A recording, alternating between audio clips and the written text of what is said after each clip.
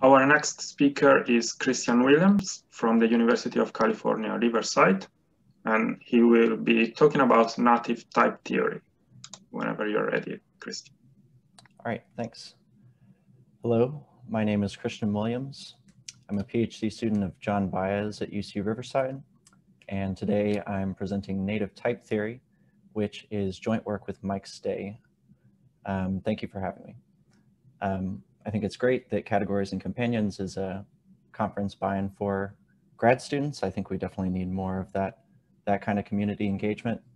So I thought I would start with a little background as a grad student of how I came to study this topic.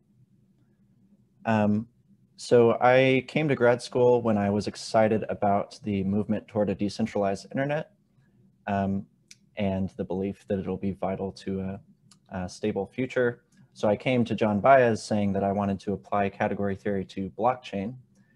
And he said, I know nothing about that. I have absolutely no idea what that is. But he said, oh, I recently got an email about that exact thing. And so he connected me with this company called Statebox, which is doing some really cool stuff, applying category theory to design languages and software for blockchain. And in a roundabout way, this led to a collaboration with Greg Meredith at another blockchain company called rChain, along with Mike Stay, who is a past student of John Baez. And they had been thinking for a long time about the question of how to generate logics for languages automatically or generally. And so I talked with them and struggled with this question for a long time. And in retrospect, the solution was much simpler than we thought. And that's what I'm going to be talking about today. And this topic of native type theory is going to be my thesis direction over the next year or two. And although it's very simple, and some would say the ideas of it are not original, they're very simple ideas that have been around, I'm actually really happy that this idea is simple because I think that its application can have a real impact, and that's what I care about. So here's the spiel that I plan to give to programmers and computer scientists when we try to actually start implementing this idea. Type theory is growing as a guiding philosophy in the design of programming languages. But in practice, many popular languages do not have well-structured type systems. They had other priorities in their design, and they suffice for many applications. But as many of us here would agree, type systems can only improve reasoning and control and communication of systems built in these languages. So ideally, there ought to be a way for a language to generate a type system in a systematic, methodical way. And the idea is that categorical logic provides a method to generate a native type system of any language for reasoning about the structure and behavior of programs. And the hope is that this could provide a unified framework of reasoning for a broad class of programming languages. So the whole idea of native type theory is as follows.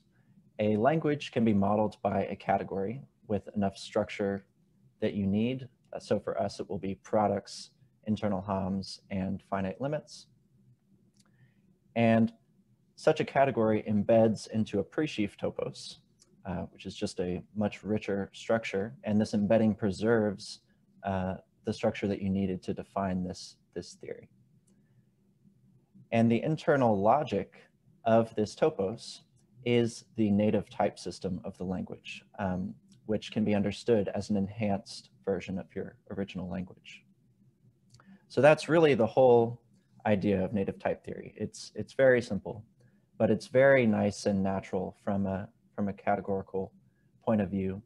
And in particular, the construction is functorial, so that translations between languages induce translations between type systems. So if you have some kind of compiler that's translating between languages, it'll also carry over this higher order reasoning.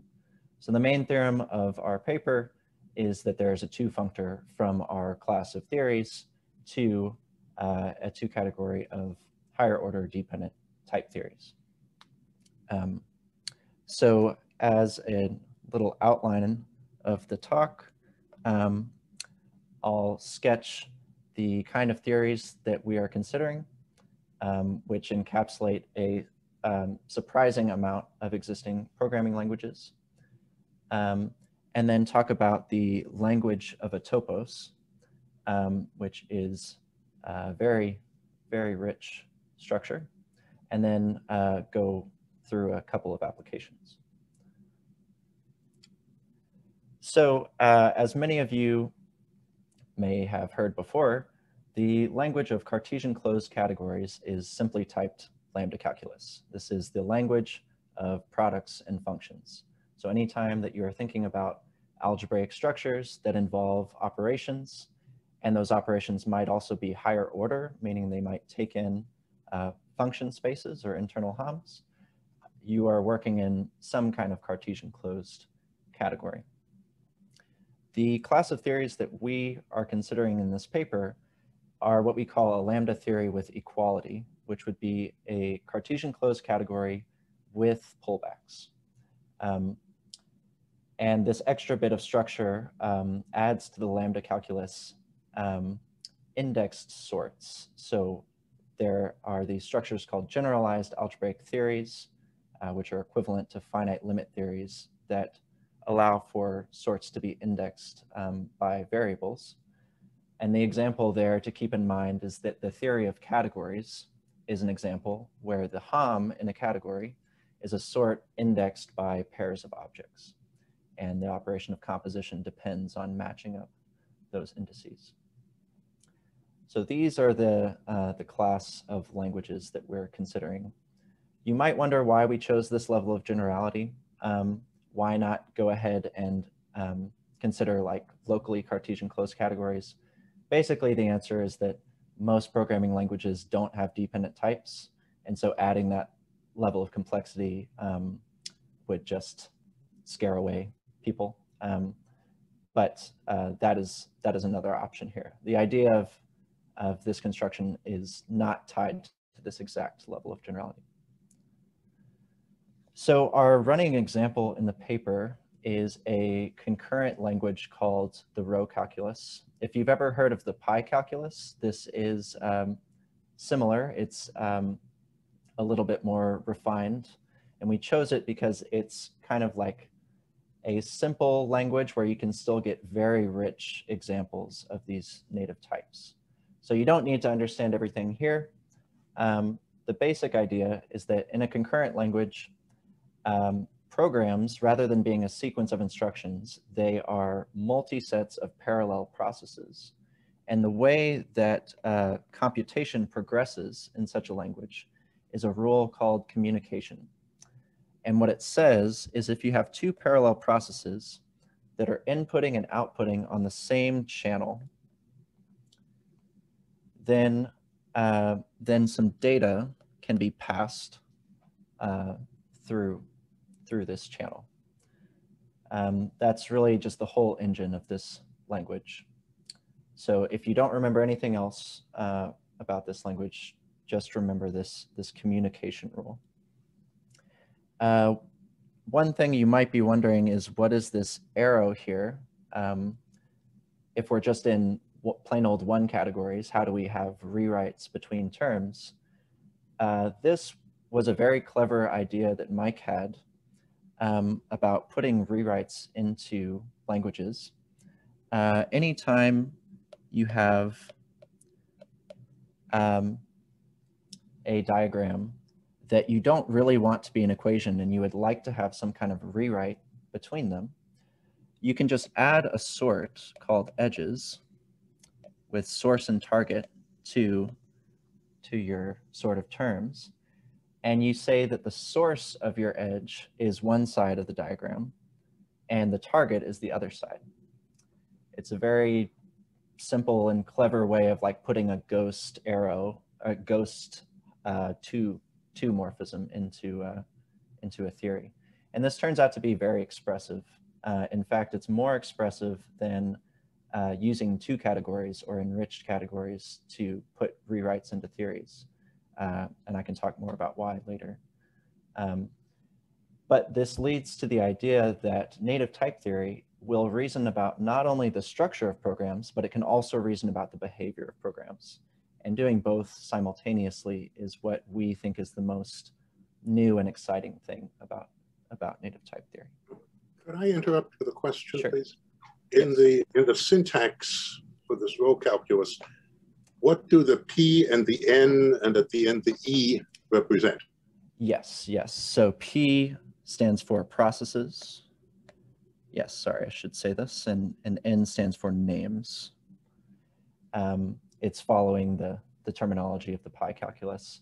You think of the names as channels that you can communicate over, and the processes as the programs. E is just the sort of rewrites or edges. Yeah. Thanks. Yep. Thanks. All right. So this, given such a language, we can embed it into a pre-sheaf topos using the Yoneda embedding, one of the most important constructions in all of category theory. So in our case, it would send a sort to essentially the indexed set of all terms of that sort, or all programs of that sort. And you could picture that as like the giant tree of all operations into a certain sort. And essentially what native type theory does is that it just provides a language to carve out subtrees of this.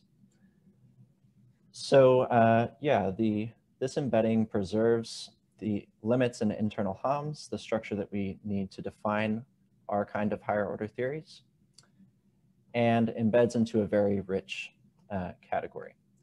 So the category of pre-sheaves is a topos whose subobject classifier sends a sort to the set of subfunctors of its representable. And these are the subtrees that I mentioned. They're equivalent to these things called sieves that are subtrees closed under precomposition. In the same way that predicates form a Boolean algebra, the subobject classifier of a topos is always an internal complete hiding algebra. And so this defines a very important functor from a topos to complete hiding algebras that sends any object to this lattice of predicates on that object. And this determines a nice category sitting over your topos called the predicate fibration. So that the fiber over each object is this lattice of predicates. This is a very nice structure, very rich structure. And in particular, it's something called a higher order fibration, meaning that it has adjoints to substitution or precomposition. And you can think of these as direct image, pre-image, and secure image.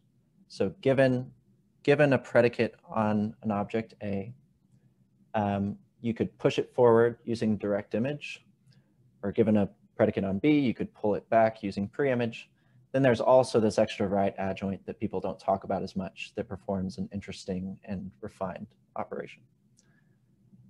So altogether, this is a very expressive structure for constructing predicates. So as some quick examples, I'm kind of running low on time, but so the simplest thing to start doing is you generate basic predicates using your operations. So for example, the nullary, the do nothing process in the row calculus generates a predicate where you just close it under precomposition. And it's just all processes that factor through that operation. And using that with the lattice structure and in this direct image, we could form a predicate for single-threaded processes, for example. These are processes that are not zero, and they're not the parallel of two things that are not zero. This is like a number being prime. It's not the unit, and it's not the product of two things that are non-units. So that's an example of a predicate. Similarly, instead of direct image, we could use pre-image. So given any predicate, we could pull back along an operation to say, okay, give me all pairs or whatever, such that when I apply this operation, it satisfies a predicate. So that's also very useful. And then an example that demonstrates the difference between these two kinds of images can be found in the paper. I want to try to stay on time. So the predicate vibration is very nice. It sits inside a larger structure called the codomain vibration, where a predicate corresponds to a subobject. And we can consider more generally that any morphism in a topos can be understood as a dependent type, where the canonical example is just a function can be thought of as an indexed set. So we're doing that in category of pre-sheaves. So these two fibrations, together they represent predicate logic in a topos and dependent type theory in a topos. And they're connected by an adjunction where you can turn a predicate, you can comprehend a predicate and turn it into the set of things that satisfies it. And vice versa, you could take a dependent type and take an image factorization to turn it into a predicate. But the point is that altogether, this forms what is called a higher order dependent type theory. So if you want to learn more about this stuff, it's all in Jakob's big book called Categorical Logic and Type Theory. It's definitely it's not an easy read, but it's the most comprehensive reference about all of this stuff. So we take a theory and we take pre-sheaves on it, and then we consider this pair of fibrations that thinks about predicates on those pre-sheaves and dependent types on those pre-sheaves. And that's it. That's the whole construction. So this construction that sends a topos to its internal language defines a two-functor from toposes to higher order dependent type theories. And what's interesting about this is that a lot of people talk about the fact that toposes have an internal language, but there doesn't seem to be a lot of material about the functoriality of that construction. I'm not sure why. So I think there are actually a lot of interesting open questions about this construction. So as an example application, in the row calculus, we had a basic rule of communication that two parallel processes can communicate a message. And from this, you can generate this, there's this huge graph where the vertices are programs and the rewrites are communications. And using native types, you can filter to subgraphs. So you could take a network running this language and you say, I want to restrict to communications on a certain type of channel alpha, sending a certain type of channel psi, and continuing in a certain type of context. I didn't have time to talk about this, but it's like a dependent HOM, saying a context so that when you receive a certain type of data, you continue as a certain type of program that depends on that data. So this is very expressive. It's allowing you to have a fine-grained specification of computations happening on a network. And moreover, you can construct modalities not only on the main graph, but on subspaces such as these. The other quick example of an application is what I'm calling refined binding. In any language where you have a binding operation, where it involves plugging something into a function, by default, you don't have any say over what will be plugged in to that function.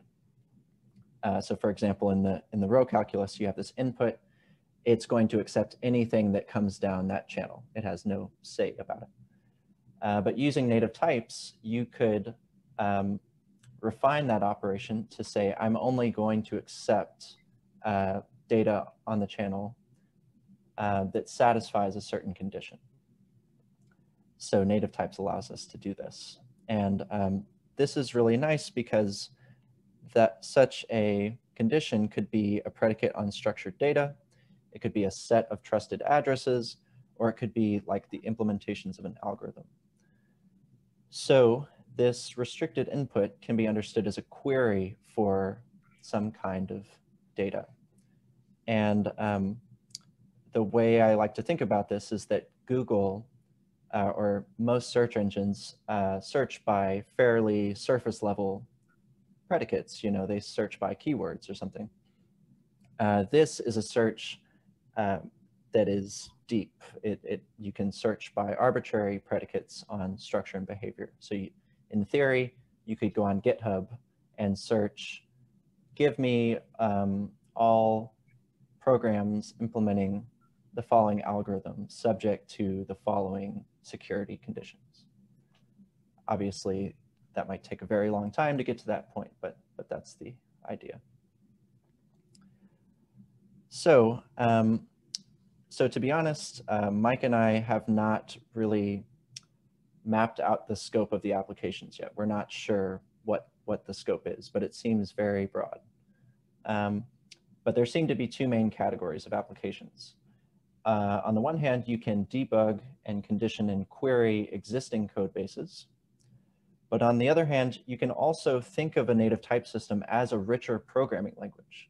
And you can write new code that can significantly expand software capability. So we're excited about both of those applications and the fact that most of the tools necessary for implementation already exist. So if you're interested in this, please feel free to contact us. And you can find all the relevant references in the paper. Thank you. Thank you, Christian. Join me in thanking him.